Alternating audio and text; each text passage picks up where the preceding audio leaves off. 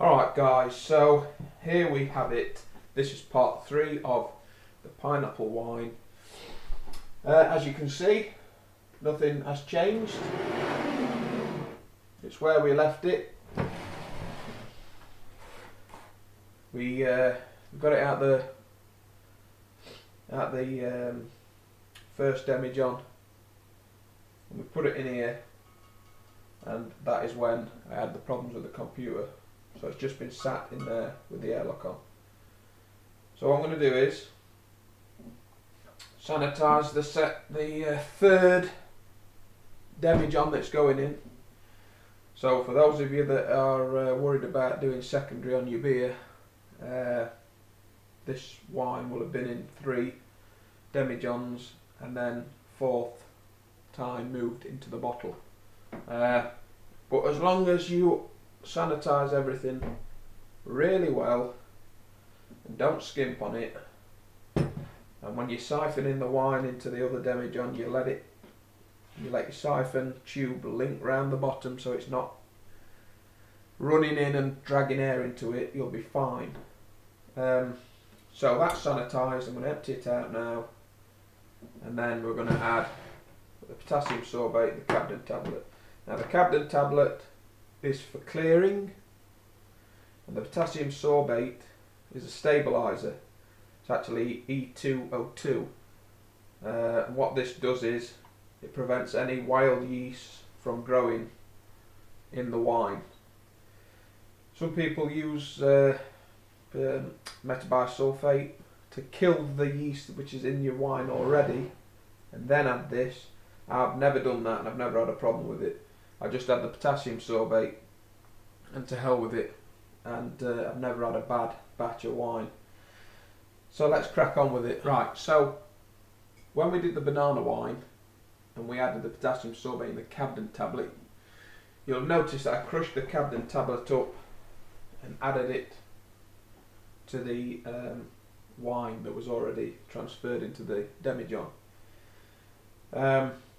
This meant I had to swill it round to get it mixed in, and I'm going to show you another way in which you can do it, which is the way I do it now. And that is, I take a Cabden tablet, just one, and I just drop it straight in. I do the same with the potassium sorbate. This potassium sorbate is 1 gram for every 5 litres. So, and it works out to about half a teaspoon.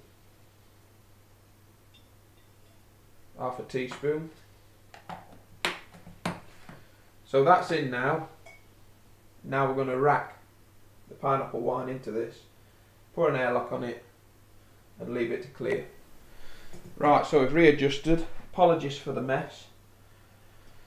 But this new computer build has had this room sort of upside down with bits of cardboard and whatnot. All I'm doing now is, you can't see it, but I'm taking out the airlock to the pineapple wine.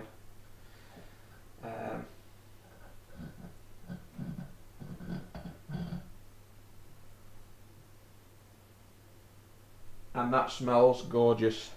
So leaving it in the demijohn sealed has not hindered it in any way, because everything's been sealed up, so there's no harm that can come to it. Siphon hose goes in,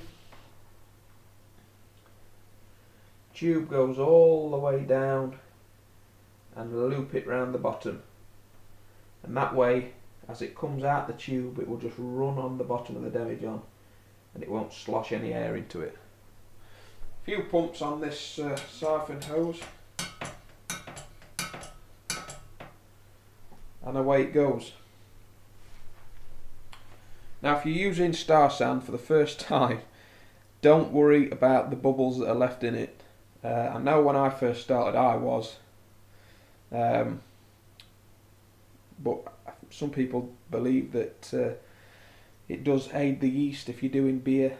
I don't know, but I know it's in the foam that's left, it's safe, because when you dilute it again with your wine or your beer, the pH level drops. So don't worry about that.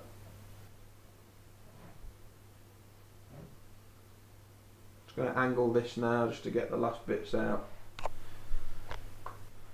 So that's it, guys.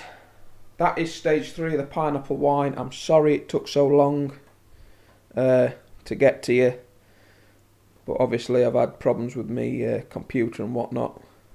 Sort that airlock out in a minute.